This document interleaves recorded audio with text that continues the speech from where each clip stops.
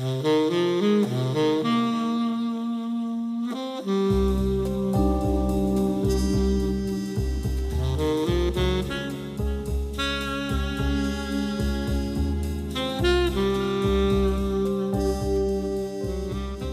and welcome to Hollywood Crime Scene.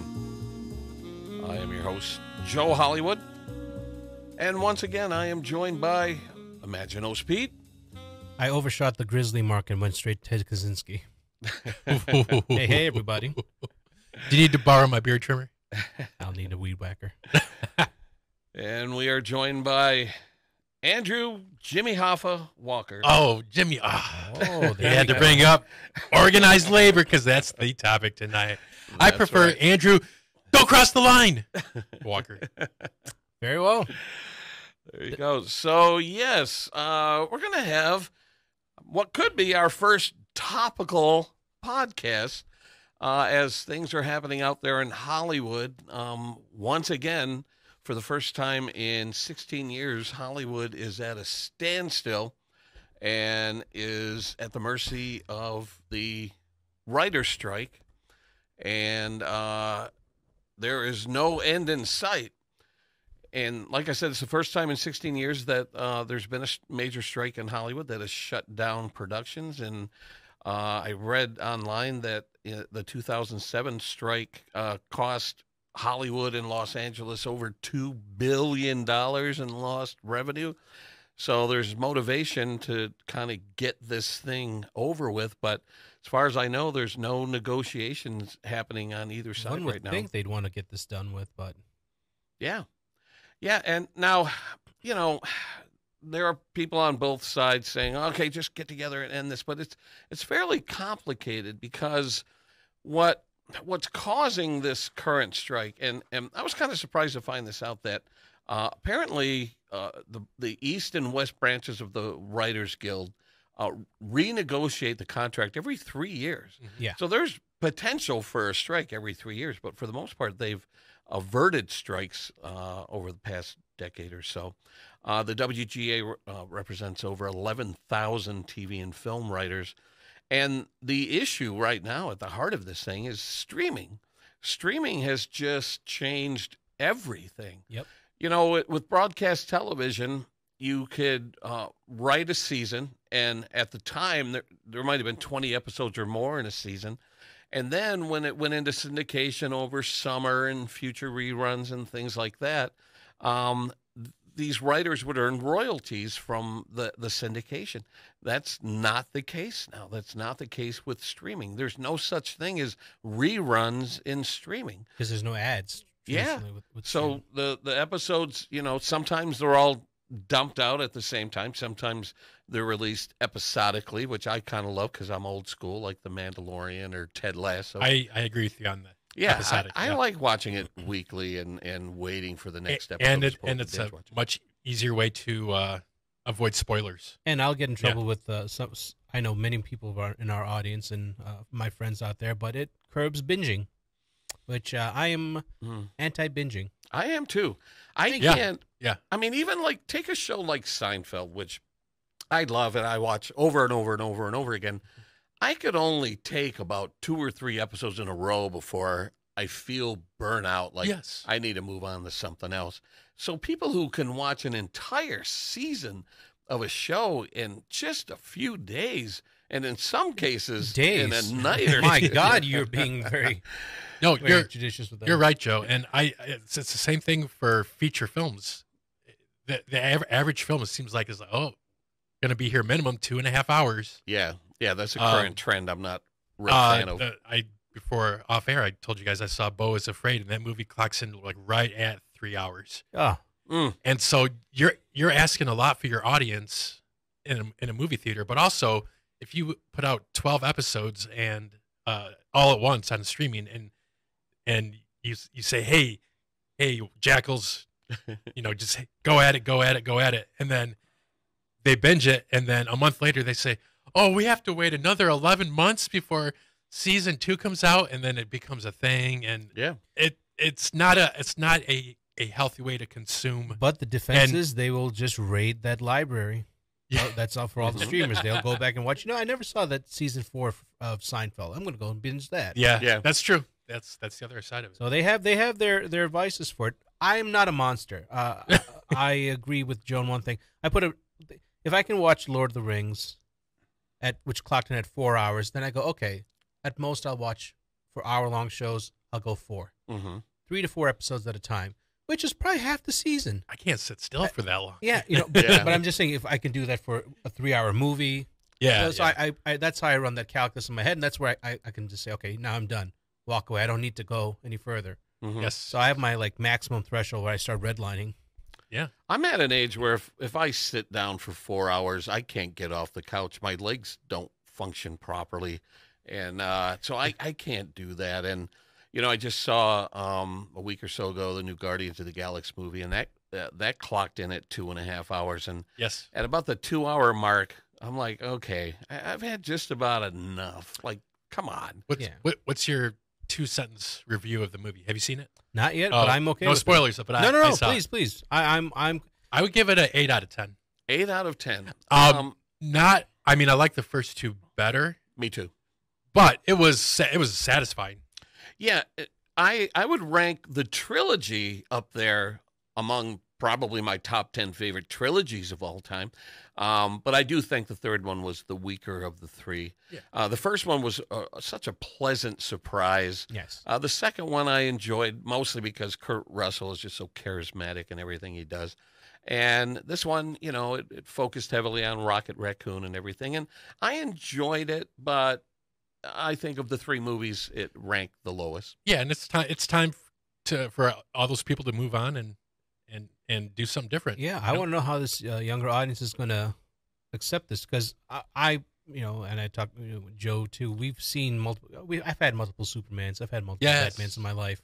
I've had multiple Doctor Who's in my life. Yeah, this younger generation keeps saying, I can't see anyone other than Robert Downey Jr. as Iron Man. Yeah. No, or Chris Evans as Captain America. I'm like, you're going to have to. And I'm sure any day now they're going to announce who's playing Superman.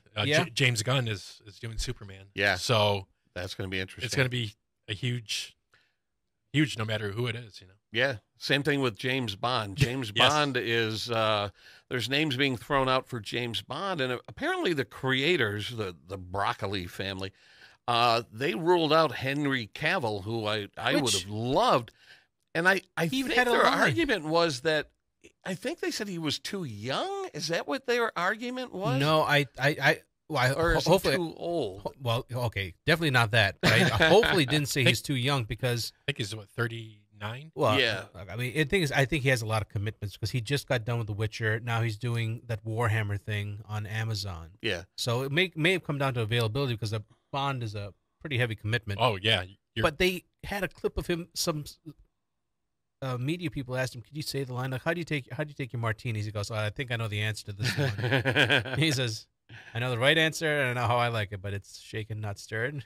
He's like, "Oh, he said it."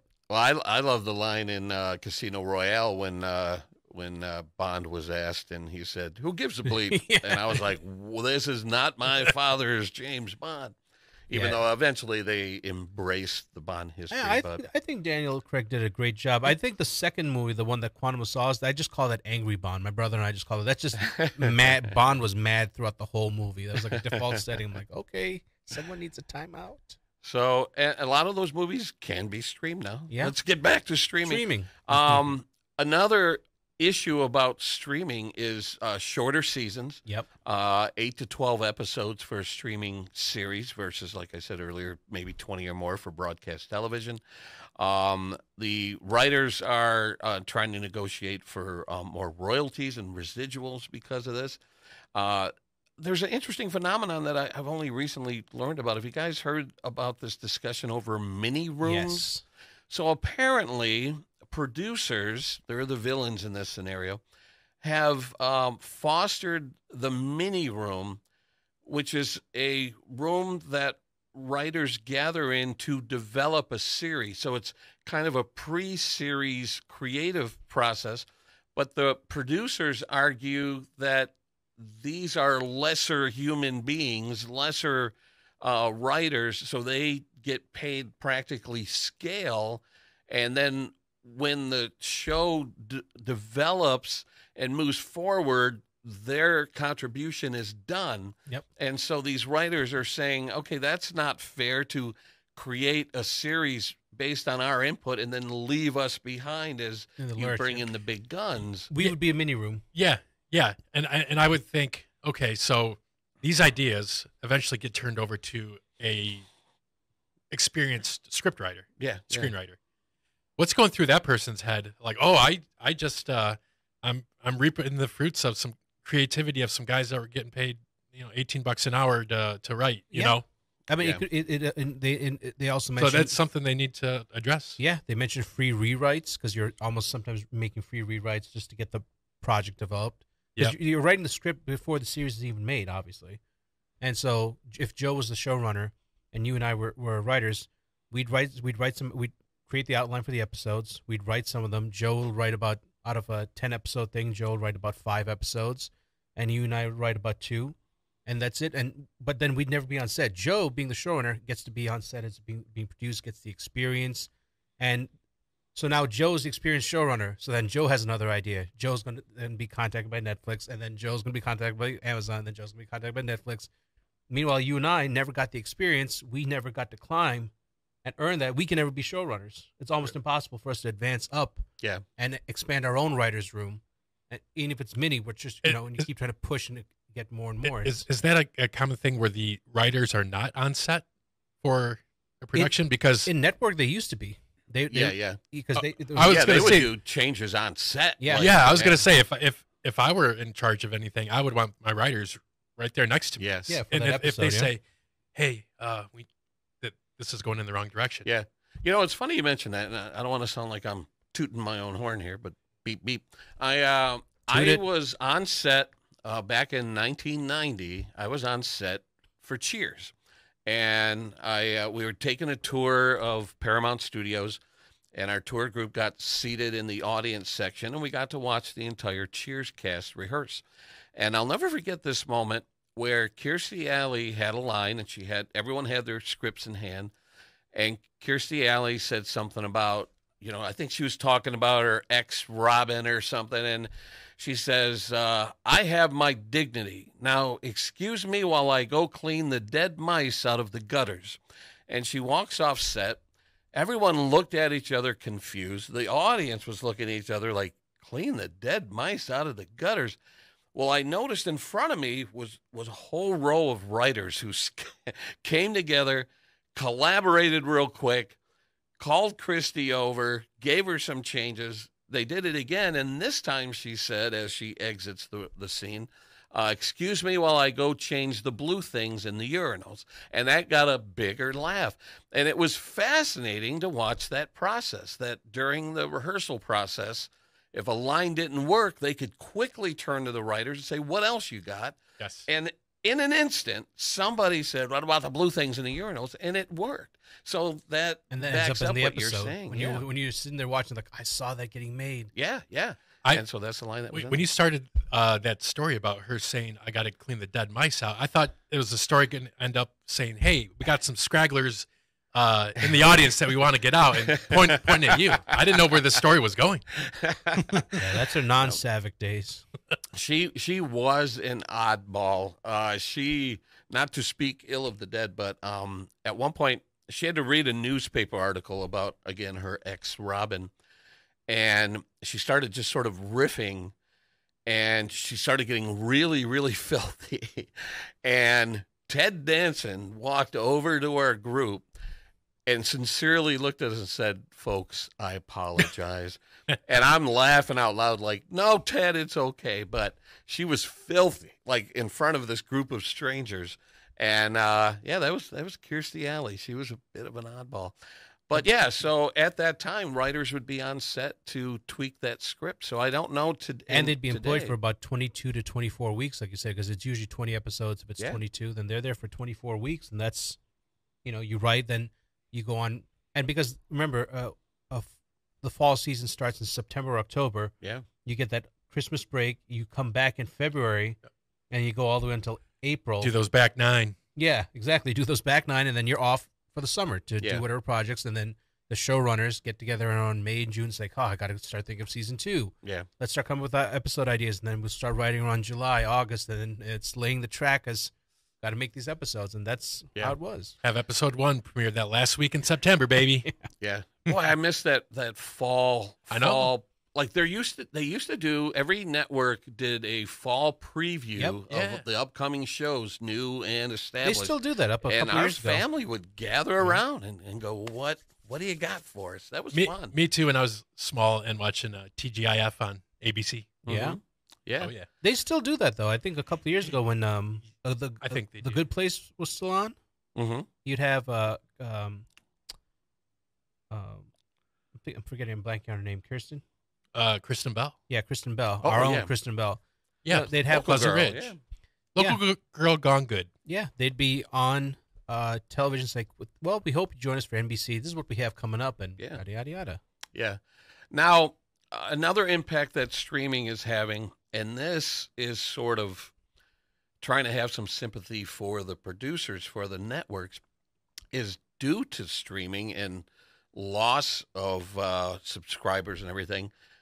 Disney and Warner Brothers are laying off employees by the thousands. I've heard that. Yeah. And so now here are writers trying to negotiate for better terms and more money, while these content providers are laying off thousands. And that's probably the reason for the impasse right now, is how do you convince a network who's laying off thousands of people to pony up more dough for the writers? Which is interesting because you and some writers did this. I forgot which article it was. If they would, for instance, they would buy a share of Netflix, they would get to sit in on the shareholders call. All these CEOs, Bob Iger, Ted Sarandos of Netflix, they're all saying, "Hey, listen, profits are up. We're doing well. They're selling a bill of goods to the shareholders. Right. They have data to back it up. You can't do that. Give yourself a nice payoff that they all get for meeting their quota, and then lay off a bunch of people and say we don't have any money to pay the writers. Like, so where's it coming from? Yeah, you got all the money for this. You're telling the shareholders our Q1, Q2 are doing great. We're looking forward to this, and this. I'm getting a $45 million payoff, and it's like, okay, but you just fired half this division, and you're telling the writers there's nothing. So yeah. So on my TikTok feed, I follow a couple of writers who are on the picket lines right now, and as they hold the phone up and record themselves, they kind of talk about why they're doing this. And one of the things that I've heard repeatedly is that if you have any chance at hoping to become a Hollywood writer and rise among their ranks, you need to have a family who's going to put you up and give you a place to stay, because as an entry-level writer in Hollywood, you do not make enough money to make ends meet. No, and that's one of the sticking points of this current strike is you want to be able to earn a living wage doing what you love doing. And in today's climate right now, that's impossible in the entry level. Once you, like you said, become a showrunner, become an established name, that might be a little different. But yeah, it's hard to make a living wage. Exactly. And these are the people creating the content that we love and enjoy. You can't have these shows without writers. That they talk, whether you make parodies of them later on TikTok, where you make fun about that episode. Well, someone had to write that episode for you to make fun of it. Exactly. Or to criticize it, or to get views to your review site. It's just they always act like writers have like chocolate waterfalls and morning caviar, and it's not. No, it's like it's Mondays. Not a glamorous job. It's not caviar Mondays. Yeah. It's filet mignon Wednesdays. So in the wake of this strike, all talk shows, nighttime talk shows, are dark right now. Drew Barrymore, in support of the writers, backed out of hosting. I think it was the MTV Awards. Okay. And the daytime Emmys just got canceled. So the dominoes are starting to fall, and that's going to, increase the pressure to get this thing settled. SAG-AFTRA and the DGA are usually pretty good about it, because their negotiations are coming up right now, I think. DGA first and then SAG-AFTRA after that, Yeah. So let's talk a little bit about the history of the union and strikes in Hollywood. As I was doing some research, I was reading up about the Screen Actors Guild. We've all heard of SAG, to get any real work in a film, whether you're in Hollywood or here in Michigan, you've got to be a SAG member. And there are certain requirements that you have to do to be even eligible, what they call SAG eligible. Yeah. The Screen Actors Guild was founded in 1933, and a meeting between 6 actors, who I had never heard of, led to the founding of the guild. Most of the big names at the time did not want to join the Screen Actors Guild. Then Hollywood producers made an agreement not to bid competitively against each other for actors, therefore keeping wages low. And when the big stars heard about this, guess what? They developed an interest. All of a sudden, Clark Gable's going, what? Yeah, so they said 3 weeks after this collusion, 3 weeks after that, they held a meeting, and membership went from 80 members to more than 4,000 members when they got word of what was happening in Hollywood. Some big names that got behind the union was Eddie Cantor, who at the time was friends with President Roosevelt. So he had the president's ear. Yep. So he was a big ally. Humphrey Bogart, big supporter. James Cagney, Bela Lugosi, Dick Powell, Edward G. Robinson, and others. It's kind of funny, these actors who played, on-screen gang guys were liberal union supporters, which I find fascinating. Following the passage of the National Labor Relations Act, producers agreed to negotiate with SAG beginning in 1937. That act was 1935, I think. What's that? The Labor Relations Act, I think it was around 1935. Something like that, yeah. Now, what's interesting is, I'm a union supporter. I believe in unions. I think they're important, especially growing up in Detroit and hearing about Henry Ford and all this stuff.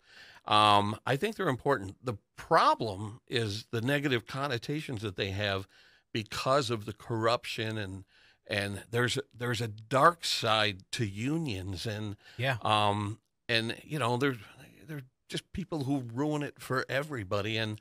And something that came out of the formation of the Screen Actors Guild, in October of 1947, a list of suspected communists were summoned to appear before the House Committee on Un-American Activities, which was investigating communist influence on Hollywood labor unions. There's the famous Hollywood 10 who refused to cooperate and were sentenced to prison for contempt. Bogey and Bacall, Danny Kaye, Gene Kelly all flew to Washington to support the Hollywood 10. The president of the Screen Actors Guild at the time, do you guys know who that was? Was that Reagan? Ronald Reagan. Yeah. Who, he never named names, according to the article that I read, but he was known as FBI confidential informant T10. And he was made the head of a committee created by Louis B. Mayer to purge the industry of communists. The guild voted to force its members to take a non-communist pledge. This is the union who's supposed to be behind you is forcing its members to take a non-communist pledge. Hundreds of people were prevented from working in the industry during this time, which is now known as McCarthyism. And the Screenwriters Guild gave the studios permission to delete any names who failed to clear their name before Congress. So if you were suspected of being a communist with no evidence, if you didn't go before a Congress to clear your name, your union, your Writers Guild, was letting the movie studios, the producers, remove your name from your work. Your brothers and sisters. And that's why people are kind of leery about unions. They're supposed to have your back, but they were giving in to these bullies. The Red Scare, because, I mean, that's the good way to, if you want to break all the unions, like we were just talking about the WGA and DGA all supporting each other, just once the communism, you throw the C word around, and back then, all of a sudden, and it was the Screen Actors Guild that said, oh, then we're crossing the picket line. Mm-hmm. Yeah, that's all it took. Yeah. Unions to turn on unions. Now, SAG avoided some early strikes. There were times where it came down to the last minute, and they avoided strikes. But then in 1960, the very first Screen Actors Guild strike took place against 7 major studios. It was the first industry-wide strike since films were invented. The WGA went on strike in 1960 for similar reasons. And the demand was 6 or 7% of the gross earnings of the pictures made since 1948 and were sold to television. So just like streaming is kind of this new phenomenon, back then television was this new phenomenon. Yeah. And the writers and the actors wanted a piece of the action and had to fight for it. And man, they weren't going to give anything up until it came down to shutting down productions. And like you said, how television was a new medium, and the 2007, they were trying, a big part of the negotiation was DVD sales. Yeah. Today, and that's not a thing. And the potential emerging internet right. at the time. Yeah. And imagine someone predicting correctly in 2007 how huge Netflix and Amazon and the streamers would be. Yeah. Man. Well, they knew internet was going to be a big chunk. They didn't know what. But they didn't know streaming how would come of internet. Yeah. Yeah, but man, just fascinating how much has changed in the 15 years. But like Joe said, it's human nature too. At some point, you just have to pick off the leaders. Mm-hmm. And someone's going to sign a deal and then says, "Hey guys, we couldn't get everything we wanted, but then the devil's in the details." Mm-hmm. And that's where you get upset, where the average union member is going, "Hey, aren't you supposed to be looking out for me?" Right. Not only am I getting my back in the Red Scare, I'm getting my name scratched off stuff, but now you signed a deal. I thought what happened to checking in with us? It's like, "Yeah, guys, this is the best deal we're going to get. Trust me on this." Why are you wearing a fur coat? Exactly. Yeah, and not that Kirk Douglas was like, right. had this flawless record, but because of him and Spartacus and giving Dalton Trumbo credit on the film and everything, that's started sending things in the right direction. Yeah. But it took rebels like that to make a stand, and it's so shocking to think that at that time the union didn't have your back. It helped that Murrow on the outside with journalism was because McCarthy was aiming at everybody, so it helped that Murrow was having that fight outside. Cost Murrow, but took down McCarthy. Yeah.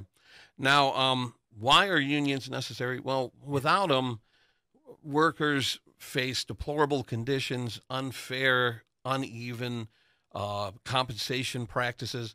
I was reading up on the 1941 Disney animators strike. There you go. And basically those who decided to strike said that some writers were being paid a whopping $300 per week. This is in 1941 dollars, while other employees were making $12 per week. And it was arbitrary. It was on Disney's whim that those who had earned their keep would get paid this and other people would get paid poverty wages. And they were getting sick of it. And so they decide to go up against Walt Disney. They shut down production at Disney for 4 months. And how did Disney respond? He fired those people who went on strike.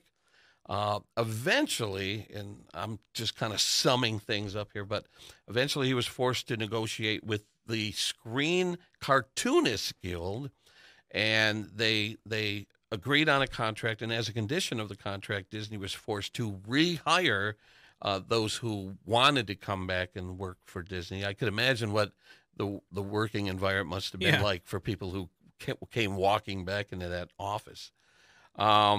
And again, prior to the negotiation of the contract, animators were told if someone asked, "Well, how many hours do you work over there at Disney?" They were forced to tell people, "Oh, I work 40 hours a week," when in reality, they were putting in 60, 80 hours a week animating these Disney films. And here's a crazy demand that these animators wanted. They wanted on-screen credit. Monsters. Because Disney was promoting himself as the creator of these films. His name was on the films, but these animators were nowhere to be found in the credits of these films. So that was another condition of the contract, was just give us credit.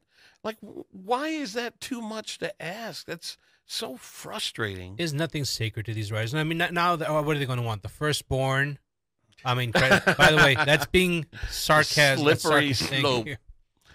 That's what they do. In that wiki article about the strike, Disney himself was quoted as saying, "Well, we cleaned house at our studio and got rid of, quote, the chip on the shoulder boys and the world owes me a living lads." So that just showed his contempt his contempt for he views that as it's lesser work. I think we found Ayn Rand's godfather right there. Yeah. Yeah, apparently, again, while I was doing research online, he called everyone in for sort of a meeting, I guess, where he stood in front of all of his workers and basically said to them, if you don't like it, leave, and that actually fired everyone up to go on strike. Like, that was his attitude. You don't like working here? You don't like what you're getting paid? Leave. I mean, Walt fancied himself an animator, but you can't animate everything, Walt. If everybody leaves, then you can say, well, I can do it. Go ahead, Walt, draw Snow White all by yourself. It's 7 Grumpies. Yeah. And so that's why unions are important without having these checks and balances in place. Disney was a tyrant. He was a monster and treated his valuable employees like garbage. And you have to, hold them to the fire and go, come on. So it's unchecked capitalism. I mean, look, I'm all for capitalism, but unchecked, it's like cutting in the brakes to your car. Like, you want to go fast? Great. You want to stop? Nope. Yeah. Hey, you chose to get into the car. Yeah. And then stopping's extra. Right. There's a lot of gaslighting going on, that top down unfettered capitalism. Well, no, that's like the whole right. That's what came after the Taft-Hartley Act of 1947. That was the whole right to work start to pop up because people said, but like Joe, like you said, if the unions are willing to bail on you and bail on each other, how do you tell your membership that, hey, I got your back when the chips are down? And so then people say, well, if you don't have my back, then I'm every man for themselves. Yeah. Yeah. So unions are important, but you got to keep the corruption. You got to keep that out of there, which leads me to my next topic. The 1945 Black Friday clash at the Warner Brothers gates. Now, this story was really, really complicated. It wasn't just a matter of employees fighting for better working conditions. Apparently, at this time, there were several different unions vying for control of the labor force in Hollywood, and these unions were going at it. They were busting up picket lines, and I read things like rocks and pipes, and I think I read There's the a union phrase called the battery CSU. cables. Yeah, because they felt that they were poaching members from the ITSA, the IATSE. Mm-hmm. And unions were turning on unions because they felt, hey, didn't you just sell me out? Well, I won't sell you out, so you guys should come join my union. Yeah, yeah. So imagine a competitive atmosphere to come join my union. And the phrase that was going around is, whose side are you on? Yeah. Theirs or mine? Now, interestingly, the strikers that were involved in this Black Friday clash in 1945 were screen set decorators. Yep. When I did theater, they were called stage rats. They were the people who painted the sets and built the furniture and gathered the props. These were the ones who were fighting for recognition and better working condition. And you think of the actors, you think of the writers, you don't really think of the set decorators and the painters. They were affiliated with Painters Local 1421.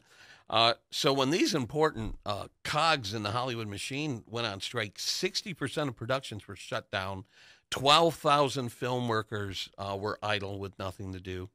And the cause was these unions going at each other. The union that you were talking about, the International Alliance of Theatrical and Stage Employees, their CEO, who was kind of a figurehead more than anything else, was Chicago gangster Willie Byoff, which is a funny name because money would go far with this guy. So studios funneled money to him to keep things going on their lots at their studios. But then in 1941, he was convicted of extortion and sent to Alcatraz. And then in 1955, he was retired. He was living in Phoenix under an assumed name. and he went out to his pickup truck, turned the key, and died of an explosion in the car. So that's the kind of stuff that was going on in the Hollywood unions at the time. And I remember on the podcast where we were talking about the mafia influence on Hollywood, I remember talking about Bugsy Siegel tried to strong-arm the studios by organizing actors and extras, and he said, if money doesn't flow my way, guess what? My organization of actors, we're going to shut down your production. So he basically strong-armed the studios into sending some cash his way. So there's always been that influence, that dark influence. It's happened here in Detroit with Jimmy Hoffa and all that stuff. And so there's always that stigma, and the unions have to work really, really hard to remind people that it's not organized crime, that they're fighting on the behalf of the workers who otherwise would have to deal with deplorable working conditions and long hours for little pay. So it's a conundrum, you know. It's unions are good, but they've always fell victim to the seedy underbelly. Was that in phase 1 of our Hollywood crime scene expanded universe? Which phase are we in? Shoot, what episode was that? We touched on the mafia, but you're right. No, like Joe said, if anyone has ever said, I enjoy weekends off or religious holidays or paid sick leave, 40-hour work week, thank the union. Yeah, that came from unions. So yeah. Now, wasn't it no Whitmer, child labor. Michigan's governor, recently repealed the right to work law? And it was confusing when I saw it at first, because when you hear the phrase right to work, it sounds like a good thing. Yeah, everyone has a right to work.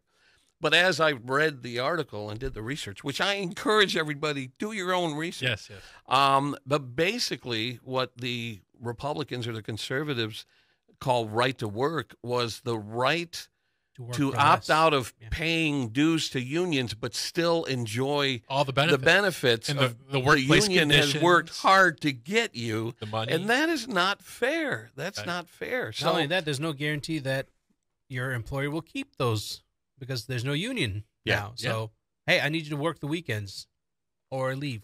Yeah, exactly. And, you know, I've had some a-hole bosses who had that exact attitude. If you don't like it, leave. And it's like, well, it's not that easy. It's not that easy to just walk away from a job when you're living paycheck to paycheck. And that's what puts these a-holes in this position of power, is they know you can't just walk away from a job and go find another job. Luckily, my previous job, when things got to that with my boss, who was a dictator, luckily I had a job lined up, this job, my current job, which allowed me to give him a big middle finger and tell him exactly what I thought of him. I would have loved to recommend. Be a fly on the wall. If you can tell your ex-boss what you really think of him, I highly recommend it. It's cathartic, I imagine. It's enlightening. Yeah, yes, but also you got to think, you know, do I really want to burn this bridge? But in that case, yes. I guess it was deserved. Living the dream, Joe. Living the dream. Yeah, and not everyone, you know, is in that position. But if you could have something lined up and you go out that door, let your former employer know why you are leaving. Who knows? Maybe it'll open their eyes. I don't know. No, but I mean, you touch upon it. It's human nature. If there's corruption in unions, then business will take advantage if it can squeeze another more productivity at a lower cost, increase profits. That's a corporation's DNA. I have to make money. That's what I am. I have no morals. I don't care for morals. This is what I'm going to do. So then you need a checks and balance, and that's where unions come in. I mean, it's kind of like, you know, what were you guys just talking about earlier, like brakes on cars and things like that? Yeah. I think of like the FDA. Imagine if there wasn't regulation of the food and the products that we put inside our bodies. Oh, you're talking about a real thing. We don't have that anymore. Think about that era of the like snake oil salesman. You know, the in the Old West, the guy who had, you know, the tonic to cure all ills. If it wasn't for regulation and oversight, who knows what we would be putting in our bodies? Who knows how long our life expectancy would be? It would be 40 years instead of 78. Right. But no, that's like the SEC. Hey, how do you stop Wall Street from doing what it's doing? Who's managing this thing? Well, there's no funding to it.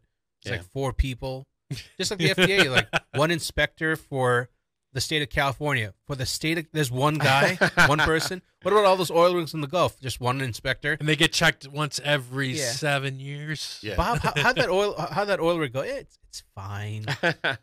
But that's the sad thing about human nature, and I don't know if this applies to everybody, but without those checks and balances, people are at their worst. It brings out the worst in people. It's one of those things where you try not to be more like a Puritan or moralistic, but also say, hey, you know, we can put things in place where we all will benefit from this. 2 very simplistic tests that I always enjoy by the take a penny, leave a penny, and one piece of candy for trick or treating. Go ahead, leave it out there. We'll find out how humanity is. Yeah. I often found that there was the kids that are actually more moral. They'll take one piece because they know their fellow kids are going to be there, so they'll take one. But I see the parents grabbing 6 or 7 because then they can bounce out of they got their quota for trick or treating.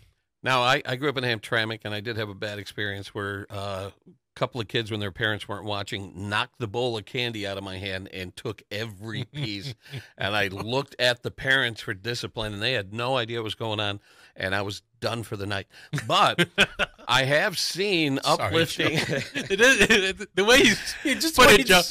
It's so innocently sad and funny at the same time. It's like you can't punch a kid. It's like a brilliant SNL skit. Every fiber in my body wanted to punch these kids, but I couldn't do it. How old were you about?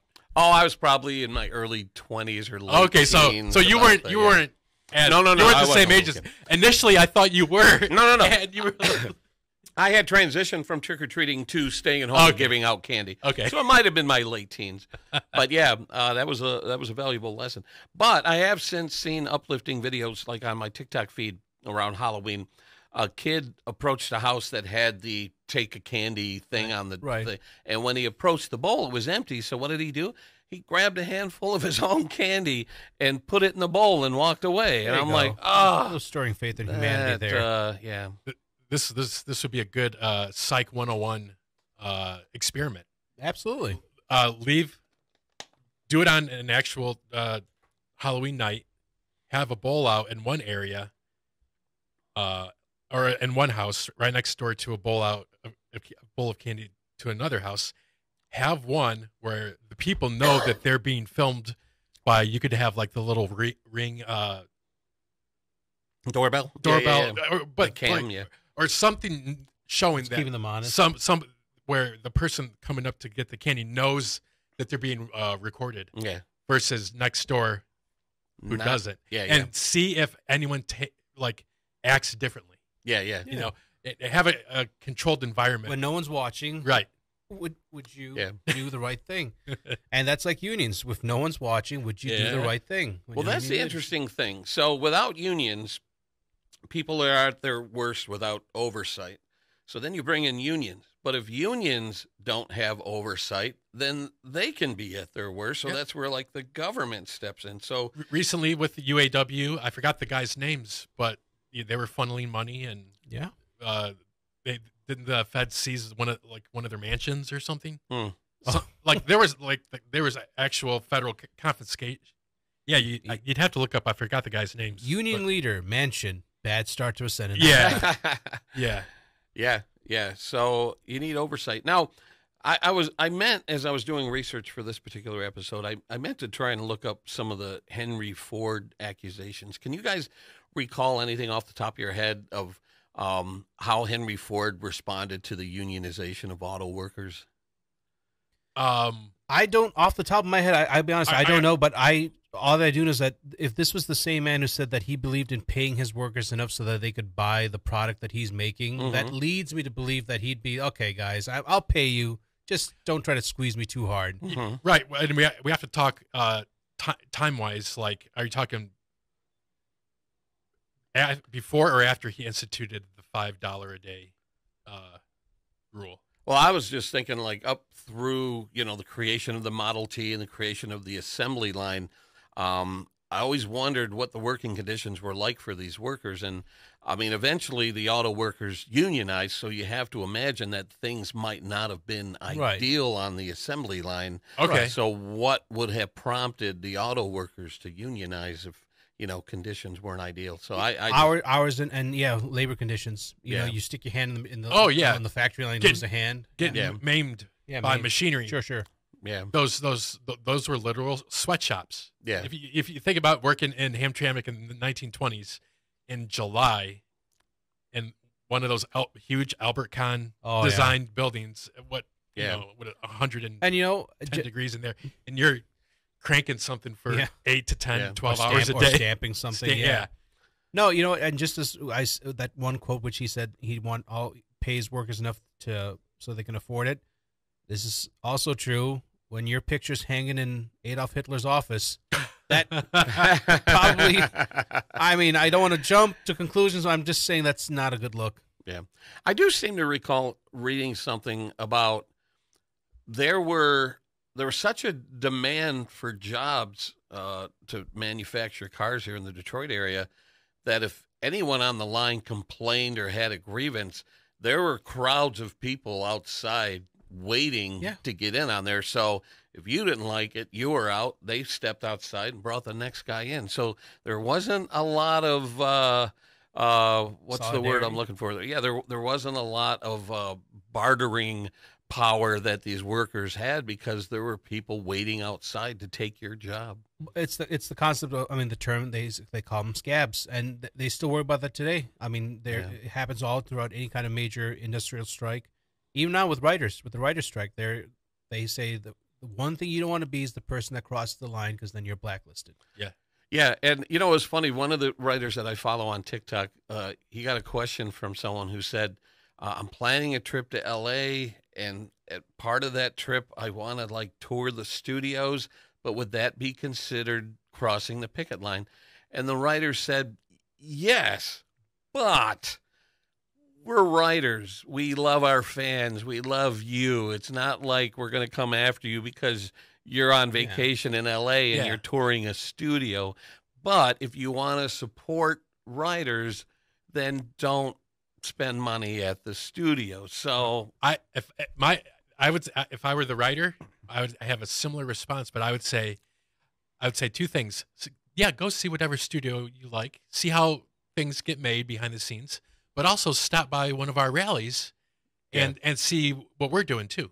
Yeah. I think that would be a fair thing. That's what I would say. If it promotes dialogue, if it promotes, like you said, they know what goes into. All these sets wouldn't be possible if someone didn't write the universe into existence. Yeah. For those shows. So I wonder if they would embrace me. Like if, let's say I had planned a trip to L.A. this week, and all of a sudden, the writer's strike happens, and you're like, oh man, if I went out to L.A. and I saw people outside of Paramount or Disney, would they allow me to just walk up, grab a sign, and march with them? Because I would in a heartbeat. I would do that. I believe I've seen a lot of photos. I haven't seen a lot of video, but I've seen a lot of stills, and I recognize a lot of the writers' names because there are a lot of comedians and people I would know by seeing them, and I'm seeing hundreds and hundreds of people that I don't recognize at all. And they said there's only between 11 and 12,000 people, and that's between the East and West Coast. That's not just Los Angeles. Right.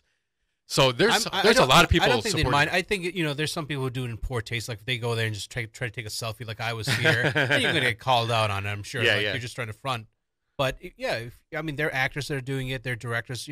Some of them wear multiple hats. So I don't think it'd be anything major. Well, that's one thing in the history of unions is unions have always supported unions. Yeah. The SAG and Writers Guild supported, UAW and back and forth. And so these actors who, warms my heart to see these actors on the picket line, even though it's a writer's strike, but they're union too. They know what it's like to be a member of a union. And it's really cool to see people supporting the writers. I saw Nev Campbell on the picket line and, of course, Drew Barrymore, stepping down from her hosting gig and all that stuff. So to me, it warms my heart to see actors who could easily keep doing what they're doing, even though there are no projects for them to work on currently. Apparently there's one late night show that's says, "Hey, I don't need writers. We're okay." The Greg Gutfeld show on Fox. I've never heard of that. Yeah, hey, screw you for even bringing that guy up. Hey, I'm just saying, it was Fox's answer to, at the time, Jon Stewart, Stephen Colbert. Like, it'll be their late night conservative. Yeah, and there's a reason why you haven't heard of it, Joe. It's exactly what you would think a Fox News comedy show would be. Well, that's what, the response to some of these networks who might be against the strike. They're like, that's fine. We're going to go with unscripted shows. But come on. Are unscripted shows truly unscripted? Not necessarily. There are writers involved in reality shows. There's a lot of gray area with reality shows. How dare you, Joe? Unscripted shows show the true nature of humanity and touches the drama within all I remember being a background extra on Gene Simmons' Family Jewels. They filmed an episode at the Magic Stick, is it, on Detroit, next to the bowling alley? Yeah. And they dedicated an episode to a local all-mom rock band called the My Dolls, and a friend of mine was a member of the band, and she said, "Hey, Gene Simmons is going to be coming to shoot his scenes for our episode. Would you like to be part of that?" I was like, "Yes." So I show up at the Magic Stick, and the moms are playing on stage, and Gene Simmons walks in, and everyone loses their mind. And then there was a bar connected to the area where the band was performing, and they were hand-picking extras to populate this bar. And so they picked me, and I go in, and I sit at the bar, and there's a guy sitting next to me, and I turn to my right, and it is Gene Simmons. I couldn't believe it.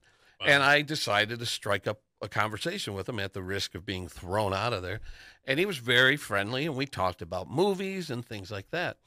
And so the crew is like getting set up, and we're all put in position. And that's when I began to realize, hey, this isn't just kind of happening and being documented. They're dictating this whole thing. So they were trying to set up a scene where Gene was left alone with a little kid, and as the parent leaves, the kid was supposed to turn to Gene and say, "I got to go potty." And they could not get this kid to say, "I got to go potty." And the crew is like just begging this kid, just say the damn line, and he wouldn't say it. And I'm so naive. I was stunned. I'm like, this is all scripted. There's not one impromptu moment in this whole episode. And that's when my eyes were open that reality shows are anything but reality. It's all scripted. And so when these people say, this writer strike is happening, but we'll go with unscripted shows, bullshit. Unscripted shows are scripted. Yep. I mean, it's a gray line which they try to operate. And they're like, well, there's no real dialogue. We just talk about these topics and say whatever you feel like off the cuff, and we'll fix it in post. What? Yeah, I've never been a fan really of any type of those type of shows. I like the reality shows where there's a lot of physical challenges and danger, so you don't have time to play act of the camera. I'm like, so that's the only thing that's scripted is the talking head, possibly. Well, no, I mean, look, I was like, I just don't think that Jaws should bite me. I'm like, you better swim, man. It's coming up right behind you. Like, I mean, that keep the camera rolling. So I don't know. I'm hoping that this gets resolved soon. I guess, obviously a lot of the programs that we're watching right now have long since wrapped production. And I don't know when production is supposed to start on new seasons and new episodes. But if for this networks, goes it's on, August. Yeah. Yeah, networks is that's probably when August. it's going to begin production? Yeah, because then they do the writing during like right around now, May, June, like the showrunners get together and like, hey, we got to think of episodes, and they start writing over the summer. Yeah. So they can start filming to have the pilot ready by September. So I had heard that the strikes that took place in 2007, 2008 lasted around 100 days. Yeah. And that was sort of a record, I think, at the time. So let's hope it doesn't. 146. Is it 146? Back in the day, yeah. Okay. But 100, 100 will delay the fall season. Yeah. We're at 15 or 16 right now. Days for this current one. Just a quick personal anecdote. My memory of that 2007-8 strike was season 4 of The Office. And of course, that show was the hottest show, the hottest comedy at the time, right? And I was still in college, and I wasn't as obviously much younger, so I didn't know as much about how everything operated, and wasn't really paying attention to the strike that was going on. But when it affected me when I heard that, we were supposed to get 30 episodes of season 4, but we're getting, I think, 12. Yeah. So that was impacted. And so from that day forward, I'm like, writers are really important, because my favorite show at the time, I got robbed of 18 episodes. Yeah, I mean, until it hits home. You know? But, Yeah. Yeah. Until it hits home. That's funny. Most people don't think much about it until they're personally affected. And, that's one thing. I kind of want to close on this. We only got a few minutes left. But in general, and I don't want to make blanket statements, but conservatives tend to be anti-union. Liberals tend to be... Unless they're cop unions. Well, yeah. That's a different thing. Liberals tend to support unions, and it kind of falls in line with my theory, and I might get in trouble for saying this, but one of the biggest differences I find between Democrats and Republicans, or liberals and conservatives, is liberals tend to they're motivated by the greater good. How does this affect the greater good, the people at large, where conservatives and Republicans tend to go with how does this affect me personally? And I think unions reflect that. Unions, for the most part, are about the greater good for all, where those who are opposed to unions are like, this is affecting my pocketbook. This is taking money out of my bank account. And it's like, so I don't know. That's just a conclusion. I mean, you think about it, when you just talk about the auto industry, a lot of plants were started in the South because they didn't unionize. Toyota plants, Honda plants. I mean, that's all the foreign plants. There's more cars made probably in Georgia and Tennessee than in Michigan. Because the southern states would say, we're not going to do that to you. We'll deregulate. We'll have it as business friendly as possible, whatever that means. You'll start your workers at $12.50 an hour instead of $25 an hour up in Detroit. The more business friendly, the less worker friendly. I don't know why that has to be the case. That's usually the case. Yeah. But now Joe wasn't wrong about his broad strokes. My problem also is that the intent is there, but then the execution of the Democrats. It's It's like, how do you keep fumbling the ball on the 1 yard line, guys? Just, oh my God. Well, on that note, this is a bit of a departure for us, but again, it's very important, and I, for one, support my writer brethren, and I hope you gain something from this. And there were crimes. We talked about crimes and Hollywood. That's right. We checked the boxes for this week. So good luck to you on the picket lines, and thank you guys, and thank our listeners for tuning in on this edition of Hollywood Crime Scene. Good night, everybody. Until next time, Michigan and world. And all the ships at sea. And everybody.